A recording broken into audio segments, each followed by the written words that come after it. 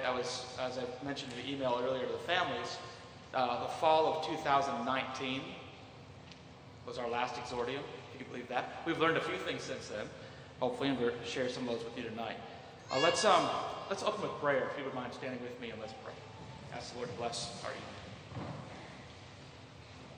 Father, we are grateful for your kindness, your mercies, your many gifts to us, this school, these students and parents and relatives, the teachers that you've brought to us, and the great thing that you have blessed us with. We ask that you would watch over and protect us tonight. Bless these students as they present, and that all that is said and done would be glorifying and honoring to you. For Christ's sake, amen. G.K. Chesterton said that education is the passing of the soul of a society passing on to the next generation. The soul of a society as it passes on from one generation to the next, more accurately. Or another way to say it is an education is the passing on of a civilization to the next generation. You might have noticed in the recent months and now years, and many, many years really, that the increasing destruction of that society that we're seeing around us. The traditions have been destroyed, morality is being destroyed, our buildings are being destroyed, our histories are destroyed or rewritten, literature is destroyed or banned or no longer able to read this or that book, our Constitution destroyed, economy destroyed, etc. We're not in a good position as it's falling apart and somebody attacking that which has been handed to us through the church and its influence on society in the West for millennia.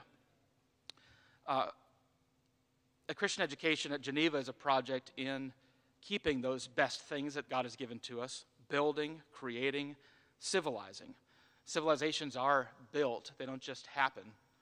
They are cultivated. It takes time and work and plowing and planting and irrigating for a civilization to happen. Anyone can tear down the language, destroy the literature, rewrite history, mock and sneer and criticize those who are working hard to try to build. It's easy to stand 30 feet behind Noah and make fun of him as he's working for 100 years to build this ark. And one night they could come and torch it, and by the morning it would be all in coals. So destruction is easy, building is hard. And how do you build a culture? Well, it has to start with faith in Christ and obedience to his word. It has to begin with looking at his word, studying his world, and how he reveals himself in that world, which is what we're doing day to day in all that we're studying at school. And then seeking out wisdom and building on the work of Christ as it becomes revealed to us and by his Spirit in us, in his people, in his church, in our homes, into the school, and into the city as it grows. So this is the work that the Lord has called us to in Christian education, and we are thankful that he continues to bless us as we bring up our children in the Lord in this way. We have a sampling of things that we've been doing for the last year, and across various subjects and disciplines that hopefully these are all things that are preparing them, our students, to be leaders, to be servants, to be builders of culture, as you can already hear, and to serve Christ faithfully in his kingdom, to serve their neighbor, and to rebuild civilization for Christ's kingdom and for his sake. So we thank you again for being here tonight, and hope you enjoy the evening, and we'll start off with the pre-K class.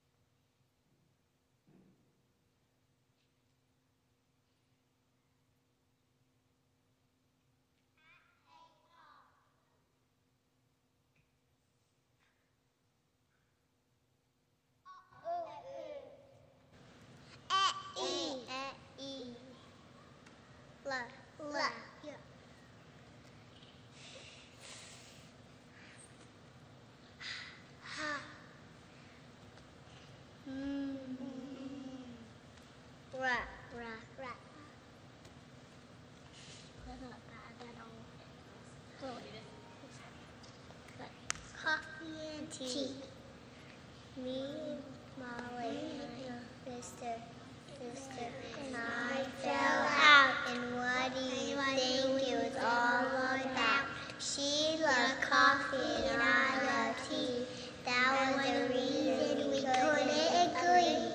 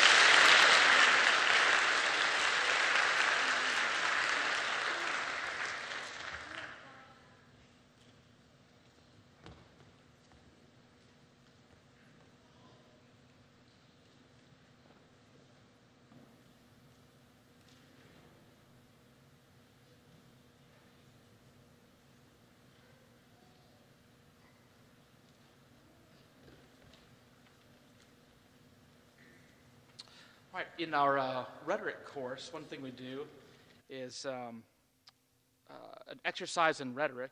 You can go ahead and come forward, if you will, and Ivan. Controversiae is a declamation exercise. You go through numerous exercises, but this gives a student, it's a form of speaking or declamation that gives a student practice to argue a side of a case. Often these were involving treason or poisoning or disinheriting someone, or these kinds of things would be made-up stories that you'd give to students and to argue through a case and have to reason through it. So we did one of these a few weeks back, and I thought this would be a really fun one to listen to. I thought about having them judge each case by applause or hand at the end of the night, but it might be a little too cruel. I don't know. We'll see. So I'm going to read this case, and Ivan and Jacob are both going to argue sides of this case, but I'll read the setup first, and then they'll take it from there. The law says that if anyone abandons ship in a storm, his possessions revert to those who stay on board. So a storm comes up, and a certain ship, and all the crew abandon ship and take the lifeboats, except for one man who is too sick to move. The ship and the lifeboats survive and are washed ashore. The sick man claims all the possessions on the ship for himself, but the crew claims that it's theirs, arguing that the law was meant to reward brave shipmen, not sick men. So who should get what is the question. So.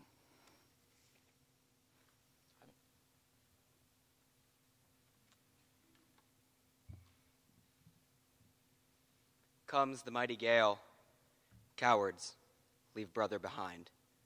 A very sick man, rich man. There was not enough time. It had come out of the blue. The captain of the Queen's Gambit could not see where the water separated from the sky. The colossal storm had turned the midday sky into a wall of darkness, and it was quickly approaching. The only way the captain and his crew could survive was to abandon ship. They all rushed like madmen to the life rafts, begrudgingly leaving their possessions behind, for they were all greedy curs, seeking the riches of the seas. But, in their frenzy, the shipmates had neglected a part of their body, a lowly deckhand left in the hold, sick to immobility. This sick Christian sailor prayed that God would preserve his life as well as the lives of the crew, for he was an honorable man. It pleased God to answer his prayers, and the Lord preserved the lives of all those caught in the mighty tempest and cured the honorable sailor of his illness. This man was discovered days later, along with the mostly intact gambit. The moment the crew heard this, they sped to the wreckage to gather their belongings and earthly possessions. But they froze, dead in their tracks, when the rejuvenated man claimed all of the objects on his ship as his. There is a law that states that if any man abandons his ship in a storm, all of his possessions revert to those who stay on board. The shipmates were infuriated that this man had the audacity to claim all of their belongings as his own. They yelled at him, saying that if he could have moved, he gladly would have joined them on the life rafts. They claimed that this law was only meant to reward brave men who stand steadfast on their ship, risking their own lives to attempt to save the ship from the storm. But where in this law does it clarify this? Suppose that this law was intended for that purpose. It's not unreasonable, for there is honor in steadfastness, and disgrace in cowardice. But, theoretically, if the legislators made this law for that purpose, they obviously neglected to mention it, because there are no exceptions or clarifications mentioned. Legislators are supposed to be smart and think through loopholes in the laws they make. So, if it was intended for that use, the man who stayed should receive all of the possessions, because it is the legislator's fault for making the law ambiguous. And if, theoretically intending for this law to apply only to men attempting to save the ship, they should then go back and clarify this fact, because it is unclear in that area. And even if they do change it, they should still let the man keep all of the crew's possessions, because according to the current rules of the law, which clearly state if any man abandons his ship in a storm, all of his possessions revert to those who stay on board. This man passes every requirement the law mentions. Did people abandon ship? Yes. Was it because of a storm? Yes. Was there someone who stayed on board? Yes. Therefore, he who stayed on board of his ship has the right to all of the possessions on it. In this way, the Christian man persuaded his crew that all of the possessions belonged to him, but the unsatisfied crewmates tried to gain their possessions back another way. They confronted him, saying that if he called himself a Christian, he would give back their things, because Christians are called to be charitable and gracious. Oh, the hypocrisy! He had been left for dead. If the crew had been thinking about anything but themselves, they could have easily carried the sick man to the raft, but instead they left him to die. But he, though he was left to die alone, prayed not only for himself, but also for the crew that left him to die alone in the middle of the ocean, and God rewarded his faith by letting every man live. So no, this man did not give anything to the craven crew, but instead charged them to start a new and honest life, one full of the charity and grace that they pretended to know so much about. Saying this, he left with his newly acquired possessions, and the lowly deckhand went home to his mother and father, a very rich man. Thank you.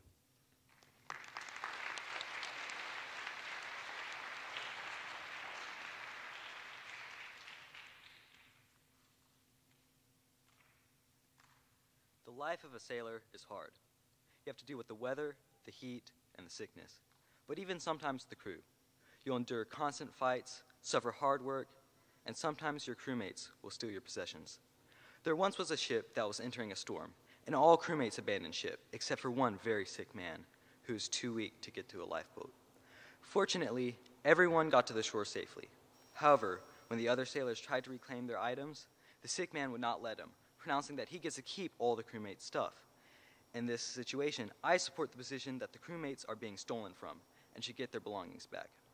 In my research, I discovered that this law stating if anyone abandons ship in a storm, his possession reverts to those who stay on board, was an ancient Roman law put in place to encourage heroism.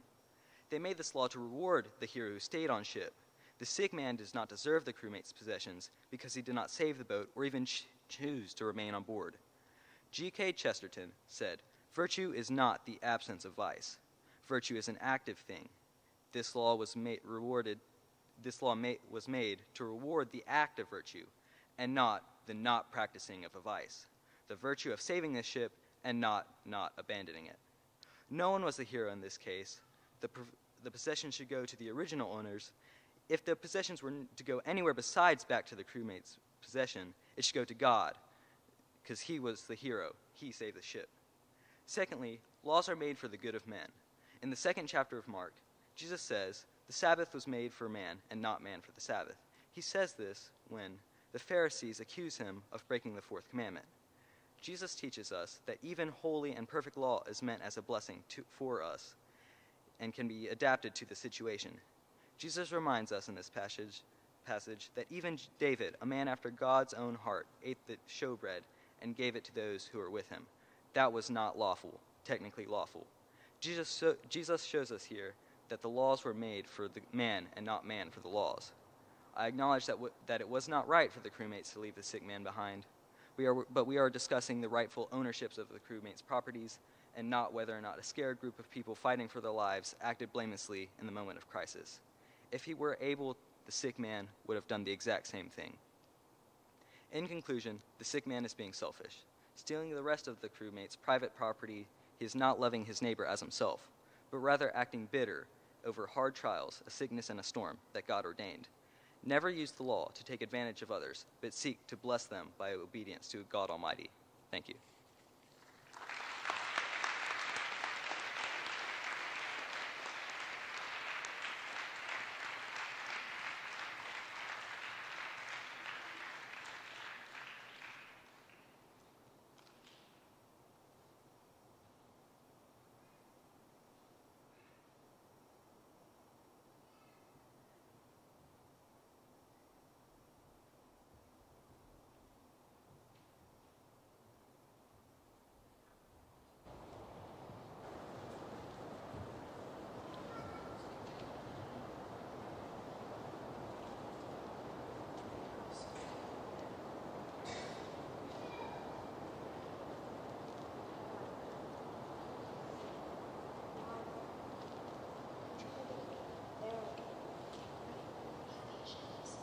Ephesians 6:10-18.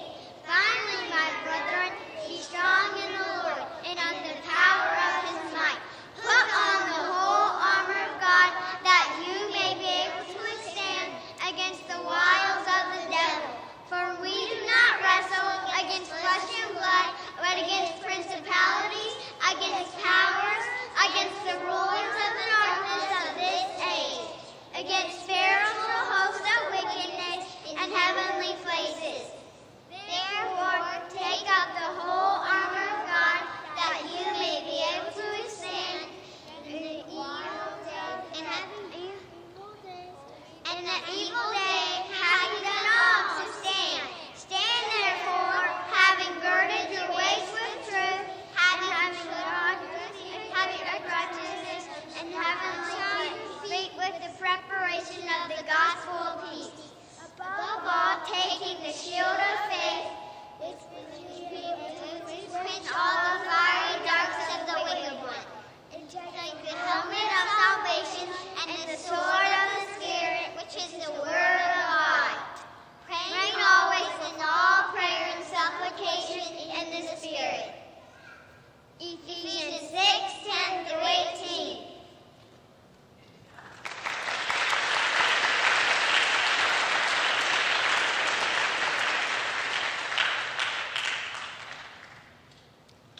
Always need that you. You is not a vowel here. A-E-O-U. Usually say A-E-O-U at the end of a syllable. English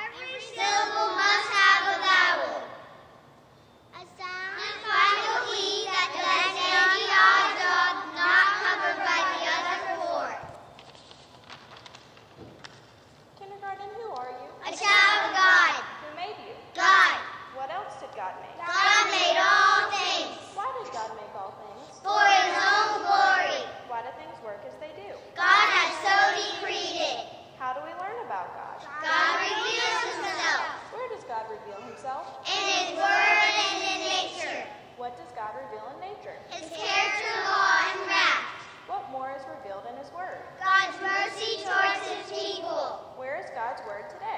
The Bible is God's word. How many gods are there? There is one true God. How many persons are in the Godhead? 3. Who are these persons? The Father, the Son, and the Holy Spirit. Where is God? He is everywhere. Can you see God? No, I cannot see God, but he always sees me.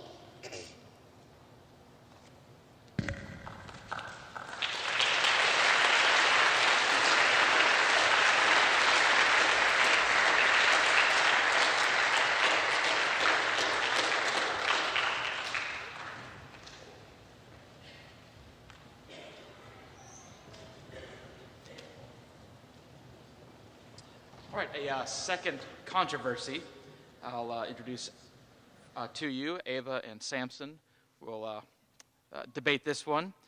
It goes like this. Anyone who kidnaps another and either sells him or still has him when he is caught must be put to death. Exodus 21:16. A man divorces his wife, and the woman gets custody of their son. But when she remarries, the new husband begins to beat the boy. When the boy's natural father hears of this, he secretly steals the boy away, but puts him to work like a slave. Later, the man is caught with the boy. What should the penalty be that he receives?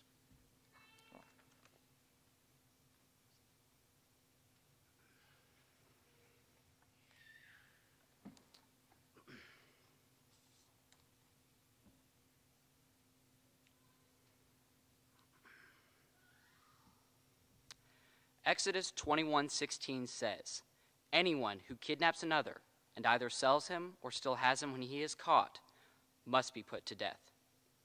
This is a law prohibiting the kidnapping and selling of others. Tonight, we decide whether or not this man, Josh, has broken this law. I will argue that Josh is innocent and that the charges brought against him cannot be true. Josh was married to Lindsay, and they had a son named Charlie.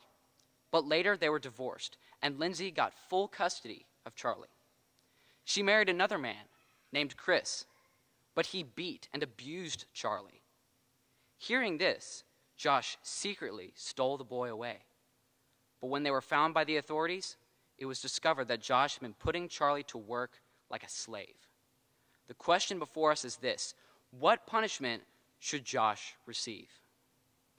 In order for Josh to receive the death penalty, it must be shown that he kidnapped Charlie, for the law in Exodus is a prohibition against kidnapping.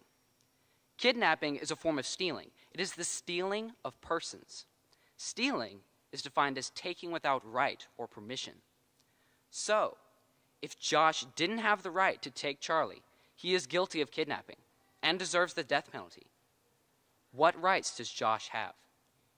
First of all, as a Christian, Josh is duty-bound to protect the innocent, especially children. That alone is enough to justify his act. But second, he is also Charlie's father, making him more responsible for his safety and well-being. Josh has the rights. But what about the slavery? It has been confirmed that Josh put his son to work like a slave, abusing him, much like Chris was doing. However, if Josh's intent was only to save his child from danger, then the slavery is separate and deserves a separate punishment. If it can be shown that Josh kidnapped Charlie for the purpose of slavery, then he has committed kidnapping and must be put to death. For in doing so, he makes his rights null and void.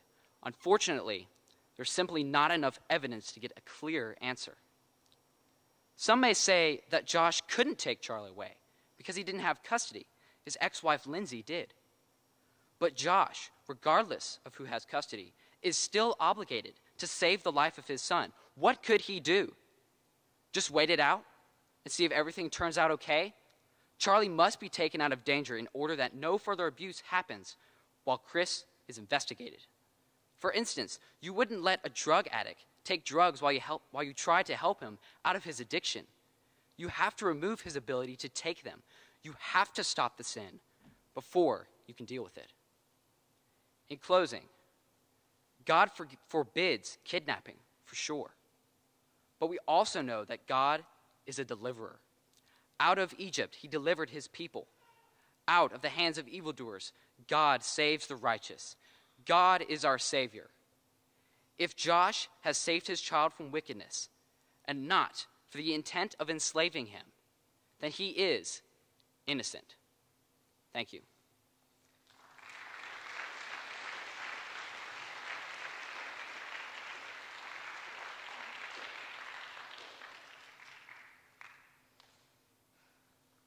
Whoever steals a man and sells him, and anyone found in possession of him, shall be put to death. This is a law stated in Exodus 21:16, and was strictly followed in the time of old Israel. We are here to discuss and answer the following question. Is Josh, the divorced husband, guilty of breaking this law, and should he receive the death penalty? I will answer this question put before us with a simple yes. Josh has broken the law, and he must pay the consequences that goes along with it. This case reminds me of a rose, both delicate and thorny.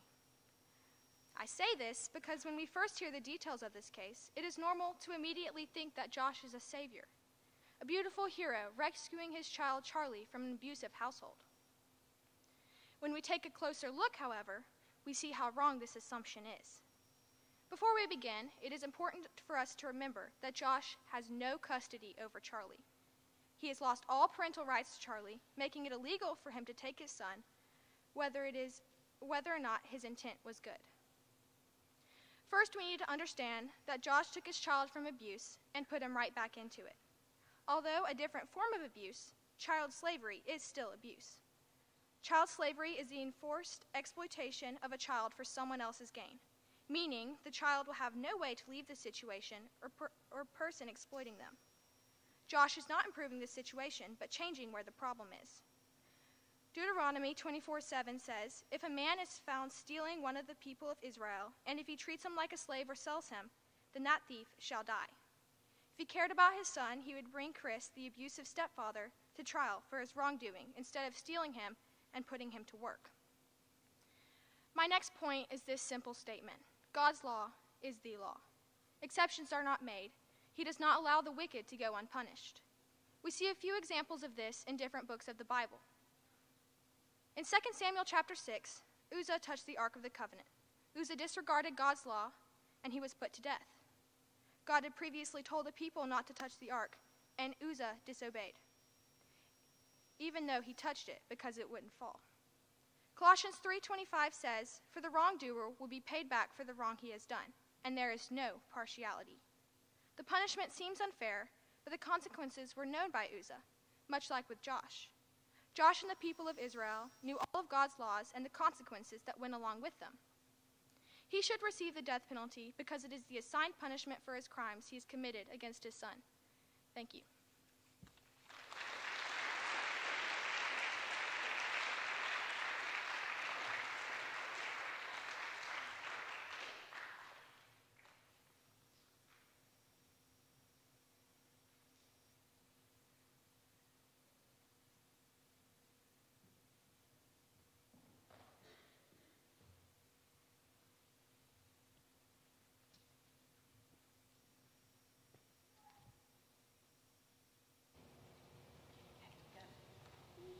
Pocket lobster, pocket kitty, fisher found it. Not a penny was therein, only whipping round it.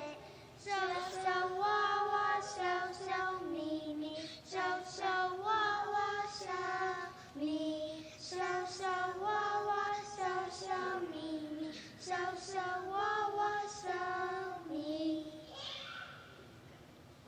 I and Y usually say it at the end of a syllable, but may say I. G may say J before E-I-Y. C says before E-I-Y. Or usually says when W becomes before O-R. It's used at the beginning of a word at the end of a syllable, but not at the beginning of any syllable after the first one, except for the ending chip. We often double F, L, and S after a single vowel at the end of a base word. Occasionally, other letters are doubled in this way. S is never directly before an S. Free word is only used after a single vowel that says Two word is only used after a single vowel that says Z never says Z at the beginning of a base word. Use I before E except after C. If we say A and in some exceptions we were either weird, foreign, sovereign, forfeited leisure, beaver, heifer, seeds, counterfeit protein, or caffeine. Does God rule over his creation? Yes, God planned all that comes to pass and governs all things by his wisdom and power. Even wicked actions of men and Satan are under his rule. This is called his providence, because God is sovereign. I know nothing can happen to me and body or soul apart from his fatherly care. He works all things together for my good and his glory. He's able to do this because he is Almighty God. He desires to do this because he is a faithful Father. How does this knowledge of providence help you? This truth should make me faithful in prosperity, patient in adversity, give great confidence about the future. How did God create man? God made man, male and female, in his image. God made Adam from the dust of the earth and formed a woman from Adam's side. What does it mean that we are made in God's image? It means we are made to reflect God's knowledge, righteousness, and holiness and rule over his creation. What did God command Adam and his wife to do? God blessed them and said to them, be fruitful and multiply, fill the earth and subdue it. Have dominion over the fish of the sea and over the birds of the air and over every living thing that moves on the earth. What did God require of Adam? Adam was to trust God and not eat of the tree of the knowledge of good and evil. If he obeyed by faith, he would have been made a glorified king. Did Adam trust God? No. Adam stood by and watched as the devil tempted and deceived his wife.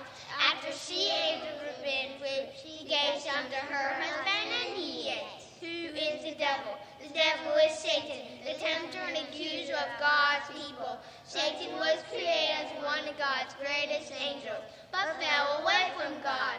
He is now God's enemy and therefore our enemy. But God promised to crush him under the feet of Jesus and his people.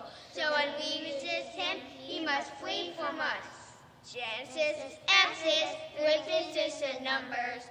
Deuteronomy, Joshua, Judges, Ruth, and none of 1st and 2nd Samuel, 1st and 2nd Kings, 1st and 2nd Chronicles, and Ezra with these things. Nehemiah, Esther, Job, Psalms, and Proverbs, Ecclesiastes, and Song of Solomon, Isaiah, Jeremiah, Lamentations, and Ezekiel, Daniel, Hosea, Joel, Amos, Obadiah, Jeremiah, Nahum, Habakkuk, and Zephaniah, Hagar, Zechariah, and Malachi is the end.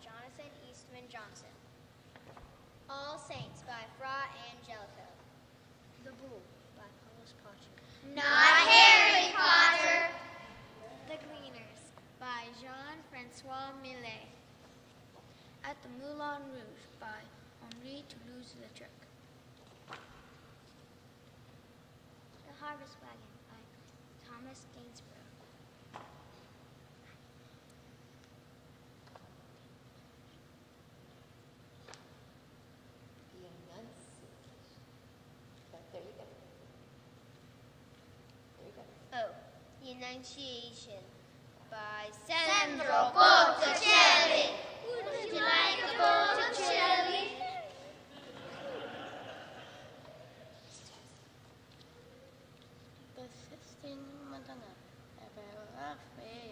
Not Ninja Turtle. Not the Ninja Turtle.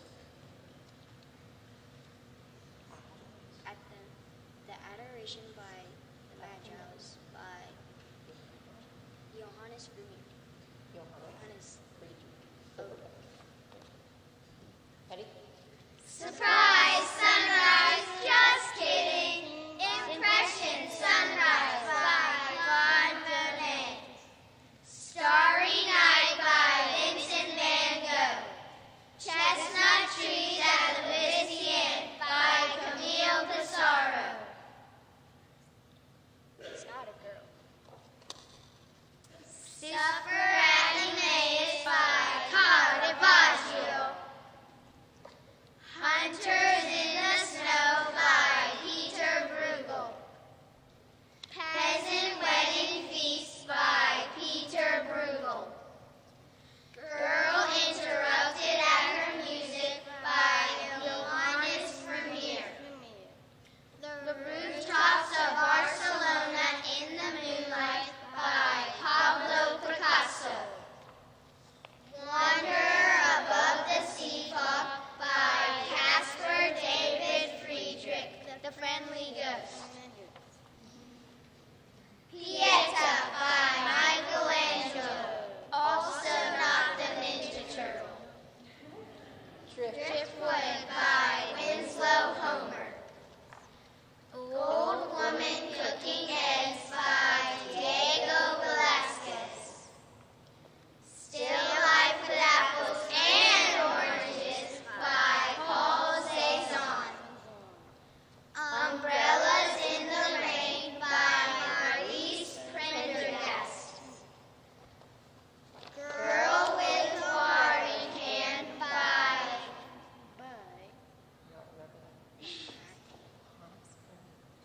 Johannes Vermeer. The Peaceable Kingdom by Edward Hicks.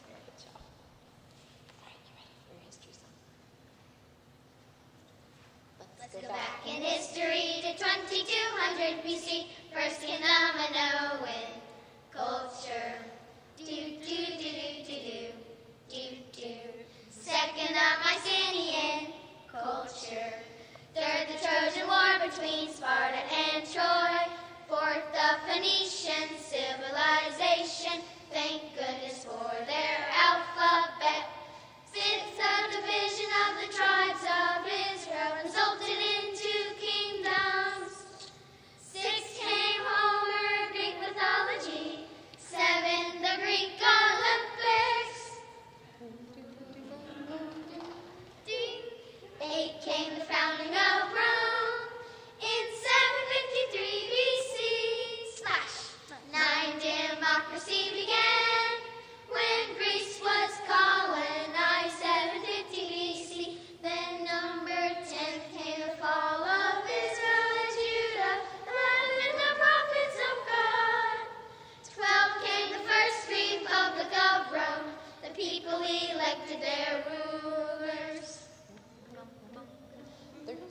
the Persian Wars, 14 Pericles, and the Peloponnesian War. 15 Greek philosophers, 16 Nehemiah, led the Jews return to Jerusalem. 17 came Alexander the Great. 18 the architecture of Rome. 19 the rise of the Roman Empire. Greece had diminished while Rome increased. Then came the reign of Julius Caesar. 21 Caesar Augustus. 22 the birth of Jesus Christ in the year 3 BC. 20 John the Baptist. 24 the ministry of Christ. 25 the crucifixion, resurrection, and ascension in 30 AD. Then 26 came the burning of Rome by Nero, wicked persecutor of Christians. 27 the destruction of Jerusalem in 70 AD. 28 the burning of Pompeii. 29 the Roman Empire splits. Then came number 30, Constantine and the Edict of Milan in 313 AD. Then 31 came the Council of Nicaea, 325 AD. Then came the end of the Roman Empire, 476 AD. Yes, then came the end of the Roman Empire, 476 AD.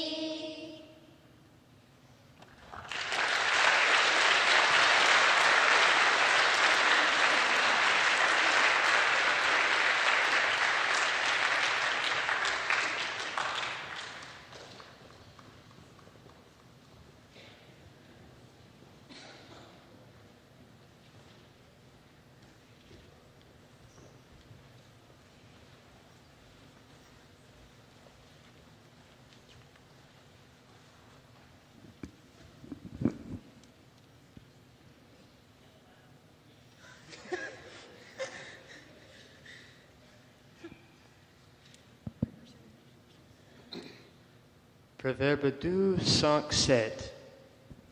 Alors tu comprendras la crainte de l'Éternel. Et tu trouveras la connaissance de Dieu. Car l'Éternel donne la sagesse. De sa bouche sortent la connaissance et l'intelligence. Il tient en réserve le salut pour les endroits. Un bouclier pour ceux qui marchent dans l'intégrité. Proverbe 11:5. Que le sage écoute et il augmentera son savoir. Et celui qui est intelligent acquérera de la vérité.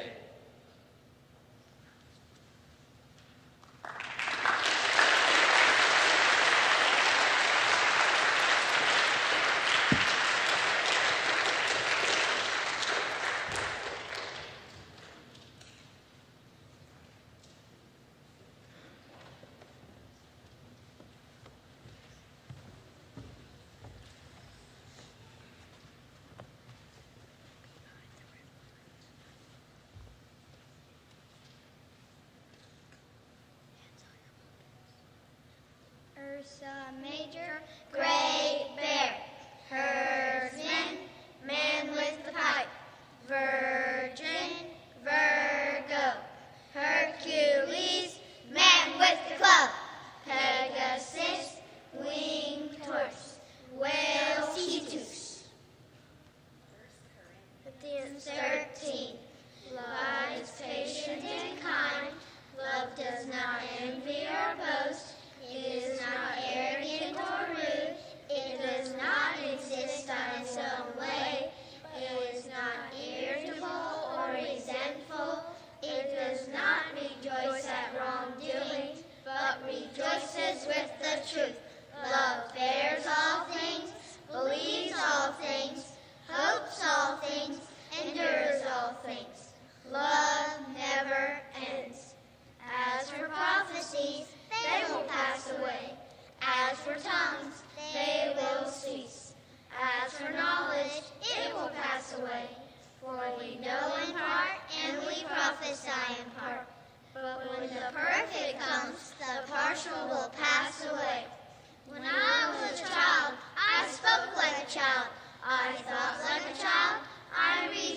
child. But when I became a man, I gave up my childish ways. For now we see him very dimly, but then face to face. Now I know in part, then I shall know fully, even as I have been fully known. So now, faith, hope, and love abide, these three, but the greatest of these is love. 1 Corinthians 13.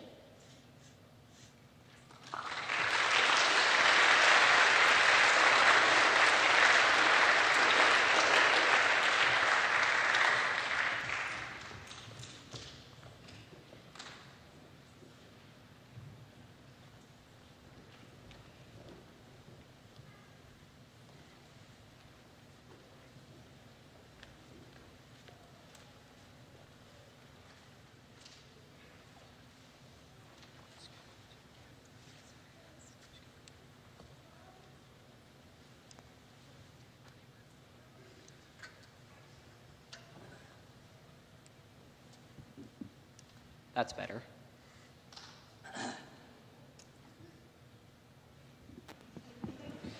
There we go. All right.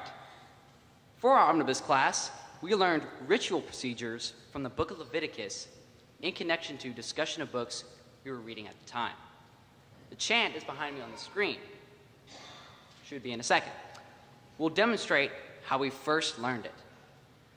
Lay the hands, slay the beast, spread the blood, burn the flesh, eat the meal. We would like to invite you to participate in this chant with us. But first, let me show you the hand signs. First, we lay the hands. Then we slay the beast. We spread the blood, burn the flesh, and eat the meal. All right, now all together with the hand signs. Lay the hands, slay the beast, spread the blood, burn the flesh, eat the meal. Now, let's add to it. Let's do it again, this time with stomping. Audience, if you can, please stand, because it will really enhance the effect.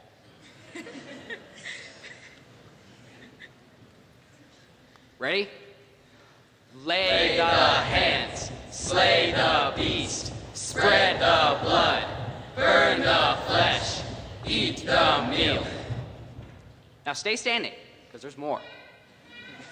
After learning the chant in class, some of us decided to put the chant to the tune of Jingle Bells. Oh, lay the hands, slay the beast, spread the blood, burn the flesh, eat the meal, your sacrifice is done. Hey! That was fun. Let's do it again. But this time, let's do it with stomping. Oh, lay the hands, slay the beast, spread the blood, burn the flesh, eat the meal, your sacrifice is done. Hey! You know, y'all are kind of slow. How about we do the same thing but speed it up? Oh, lay the hands, slay the beast, spread the blood, burn the flesh, eat the meal, your sacrifice is done. Hey! That wasn't fast enough. Let's give it another try. Oh, lay the hands, slay the beast, spread the blood, burn the flesh, eat the meal, your sacrifice is done. Hey! That was better. But now I want it at supersonic speed. Ready? Oh, lay the hands, slay the beast, spread the blood, burn the flesh, eat the meal, your sacrifice is done. Hey!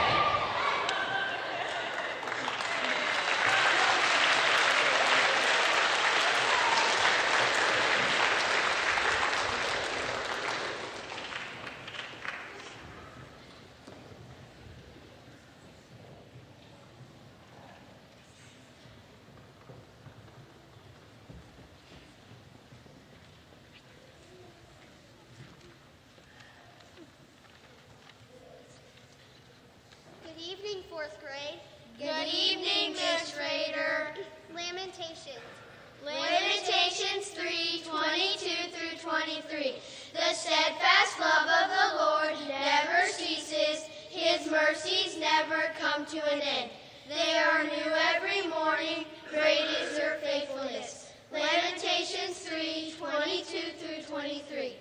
Trust in the Lord with all your heart, and do not on your own understanding. The wise will inherit honor, but fools get disgrace. Whoever walks in integrity walks securely. Whoever loves discipline loves knowledge. Whoever guards his mouth preserves his life. Whoever walks with the wise becomes wise. In toil there is profit, but talk tends to poverty. A gentle tongue is a tree of life. A glad heart makes a cheerful face. A friend loves at all times. Bad company ruins good morals. What are the 11 most important words? Yes, sir. No, sir. Yes, ma'am. No, ma'am. Please. Thank you. John 3:16 through 17. For God so loved the world that he gave his only Son, that whoever believes in him should not perish but have eternal life. For God did not send his Son into the world to condemn the world, but in order that the world might be saved through him. John 3:16 through 17.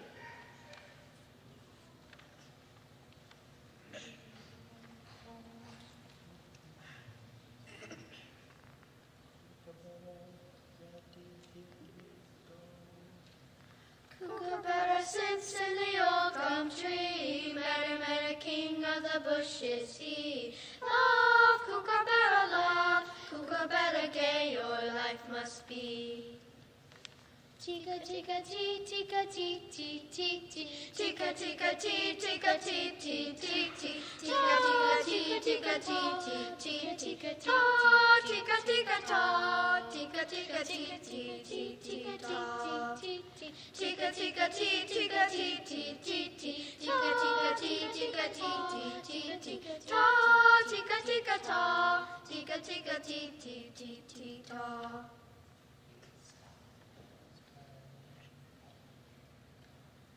Scotland's burning, Scotland's burning, look out, fire, fire, fire, fire, pour on water, so, do, do, so, do, do, re, mi, re, mi, so,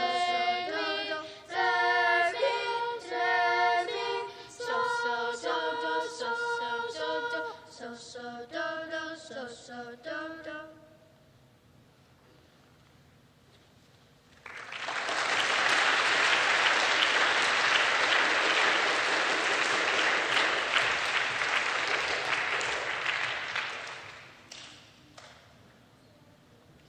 Have our speech meet winners come up and present to you. I do want to add a late addition, and that's Tyler Seakosh is going to do a speech from Shakespeare's Julius Caesar. So if Tyler will come on up, do that. While we're waiting on Tyler, those upper schoolers, they would have done that chant all night if we would have let them. And you'll never guess what book they were reading when they were discussing the Levitical sacrifices. It was Moby Dick. So ponder that for a little bit. Friends, Romans, Countrymen, by William Shakespeare, from Julius Caesar, spoken by Mark Anthony. Friends, Romans, countrymen, lend me your ears. I come to bury Caesar, not to praise him. The evil that men do lives after them. The good is oft interred with their bones. So let it be with Caesar. The noble Brutus hath told you that Caesar was ambitious.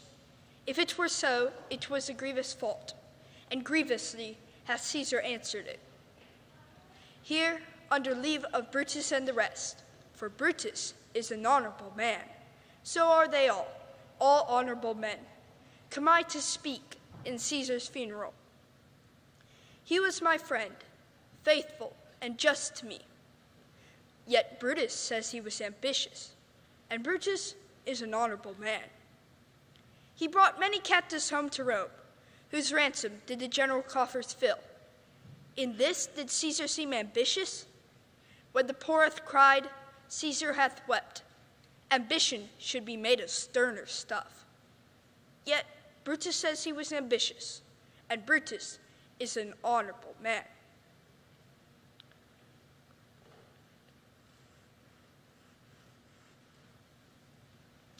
Here, under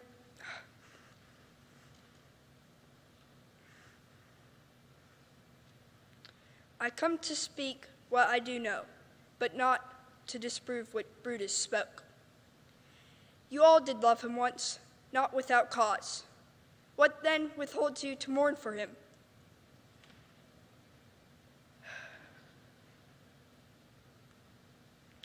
Bear with me now. My heart is there in the coffin with Caesar. I must pause till it come back to me. Friends, Romans, countrymen, by Julius Caesar. Spoken by Mark Anthony.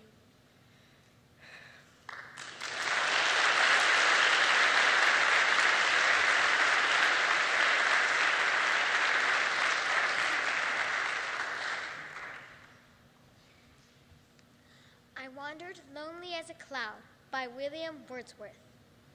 I wandered lonely as a cloud that floats on high o'er vales and hills, when all at once I saw a crowd, a host of golden daffodils.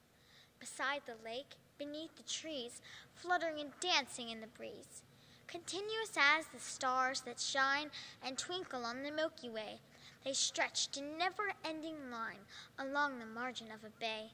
10,000 saw I at a glance, tossing their heads in sprightly dance. The waves beside them danced, but they outdid the sparkling waves in glee.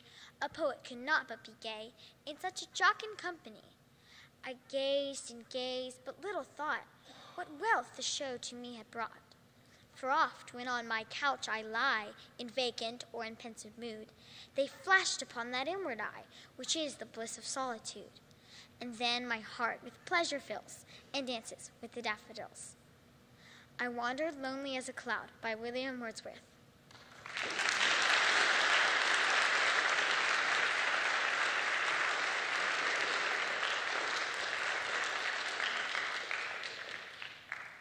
An excerpt on Anne of Green Gables by L.M. Montgomery. What's your name? The child hesitated for a moment. Would you please call me Cordelia? Call you Cordelia? Is that your name? No, it's not exactly my name, but I'd love to be called Cordelia. It's such a perfectly elegant name. I don't know what on earth you mean. If Cordelia isn't your name, what is? Anne Shirley, reluctantly faltered forth the owner of that name. But please do call me Cordelia. It can't matter much what you call me if I'm only going to be here a little while, can it? And Anne is such an unromantic name. Unromantic fiddlesticks, replied the unsympathetic Marilla. Anne is a real good, plain, sensible name. You've no need to be ashamed of it. Oh, I'm not ashamed of it, explained Anne, only I like Cordelia better, at least of late years. When I was young, I used to imagine it was Geraldine, but I like Cordelia better now. But if you do call me Anne, please call me Anne spelled with an E. What difference does it make how it's spelled? Asked Marilla with another rusty smile as she picked up a teapot. Oh, it makes such a difference. Whenever you hear a name pronounced, can't you always imagine it in your mind, just as if it was printed out? I can. An A-N-N looks dreadful, but A-N-N-E looks so much more distinguished. If you only call me Anne spelled with an E, I would try to reconcile myself to not being called Cordelia. An excerpt from Anne of Green Gables by L.M. Montgomery.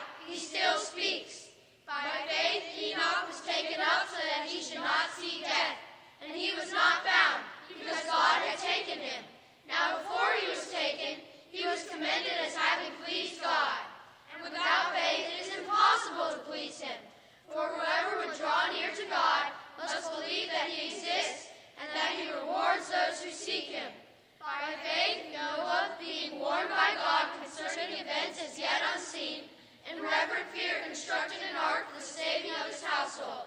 By this he condemned the world, became an heir of righteousness that comes by faith.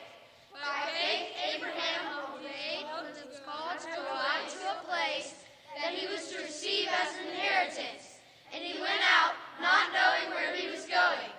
By faith he went to live in the land of promise, as in a foreign land, living in tents with Isaac and Jacob, heirs with him of the same promise.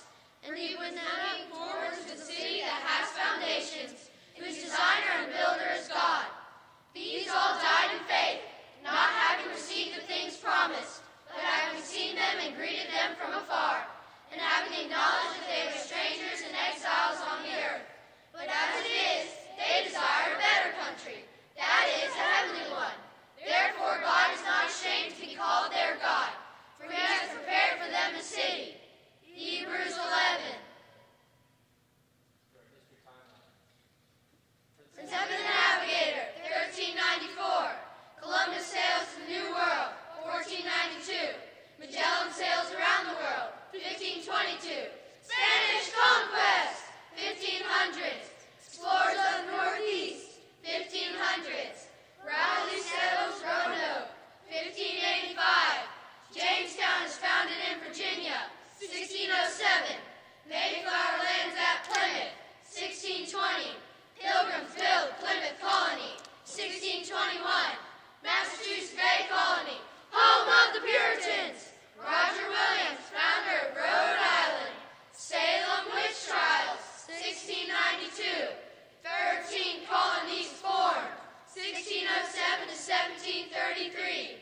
First Great Awakening, 1740. Colonial trading with England, 1750. French and Indian Wars, 1754 to 1763. Parliament acts unjustly, 1764 to 1774. Sons of Liberty, 1765. First Continental Congress seeks peace, 1774. War for Independence begins, 1775.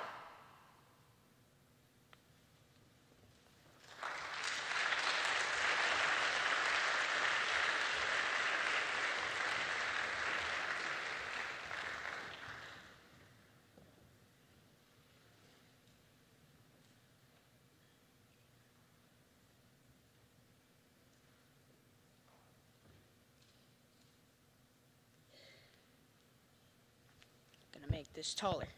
Thank you. An excerpt from Dracula by Bram Stoker. Jonathan Harker's journal, May 8th. I began to fear, as I wrote in this book, that I was getting too diffuse. But now I'm glad that I went into detail from the first. For there is something so strange about this place, and in it that I cannot but feel uneasy. I wish I were safe out of it, or that I had never come. It may be that this strange night's existence is telling on me, but would that that were all. It may be that this strange night existence was telling on me, but would that that were all. If there were anyone to talk to, I could bear it, but there is no one. I have only the Count to speak with, and he. I fear I am myself the only living soul within the place. Let me be prosaic, so far as facts can be. It will help me to bear up, and imagination must not run riot with me. If it does, I am lost. Let me say at once how I stand, or seem to. Let me say at once how I stand, or seem to.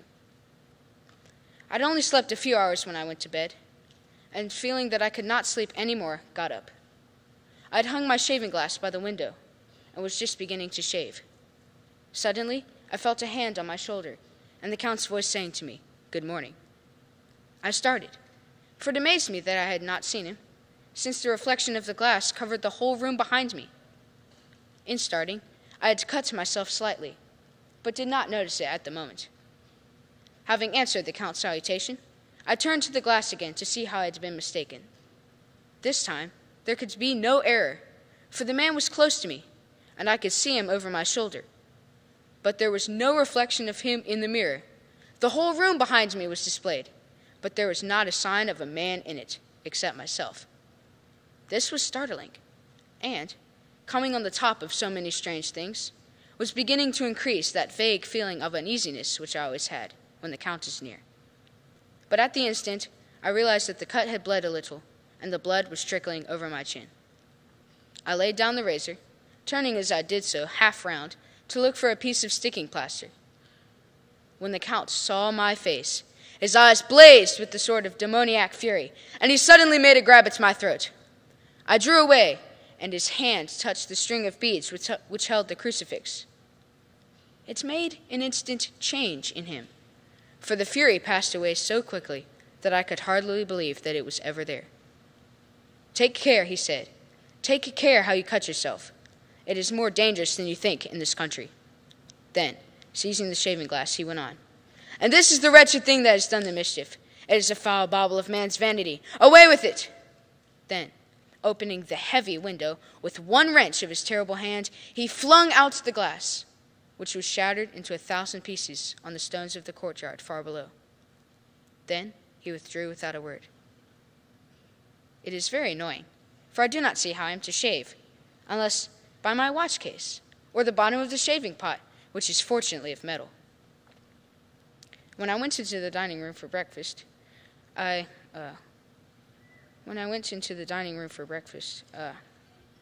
could not find the Count anywhere, so I dined alone. It is strange that as yet I have neither seen him eat or drink. He must be a very peculiar man. After breakfast, I did a little exploring in the castle. I went out on the stairs and found a room looking towards the south. The view was magnificent, and from where I stood, there was every opportunity of seeing it. The castle is on the very edge of a terrible precipice. A stone falling from the window would fall 1,000 feet without touching anything. As far as the eye can reach, there's a sea of green treetops, with occasionally a deep rift where there's a chasm. Here and there are silver threads where the rivers wind in deep gorges through the forests. But I am not in heart to describe beauty, for when I had seen the view, I explored further. Doors, doors, doors everywhere, and all locked and bolted. In no place, save the windows of the castle walls, is there an available exit. The castle is a veritable prison, and I am a prisoner. An excerpt from Dracula by Bram Stoker.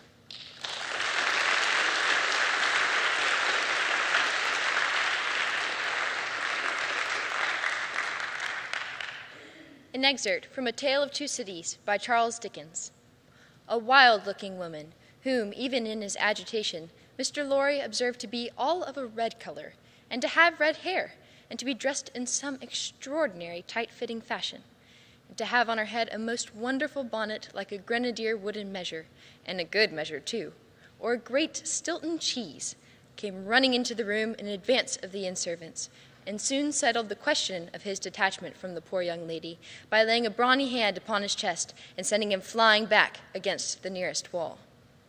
"I really think this must be a man," was Mr. Lorry's breathless reflection, simultaneously with his coming against the wall.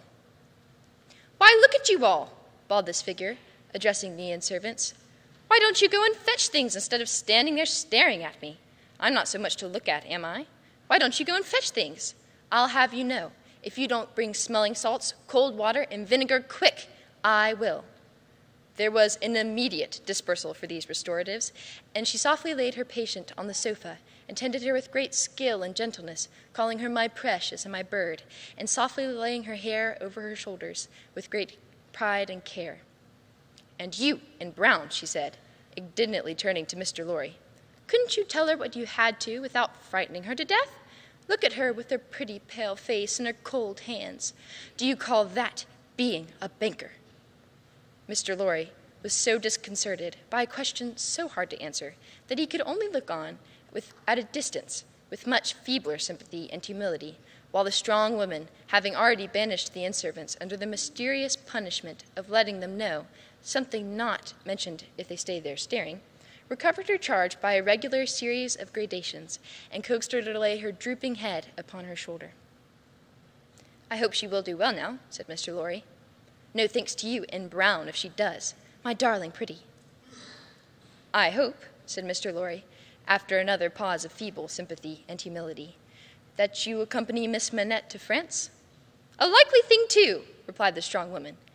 If it was ever intended for me to go across salt water, do you suppose Providence would have cast my lot in an island? This being another question hard to answer, Mr. Jarvis Lorry withdrew to consider it. An excerpt from A Tale of Two Cities by Charles Dickens.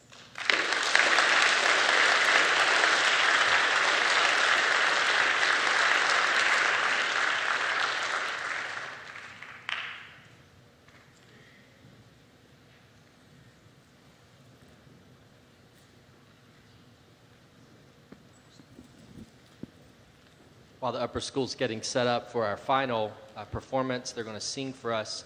I just want to again thank you for coming. It means a lot to the students to be able to show some of the things that they've learned, and really lets them enjoy the fruit of their labor. And I hope you've gotten a taste of that tonight. Once they are finished with their song, you are dismissed. Thanks.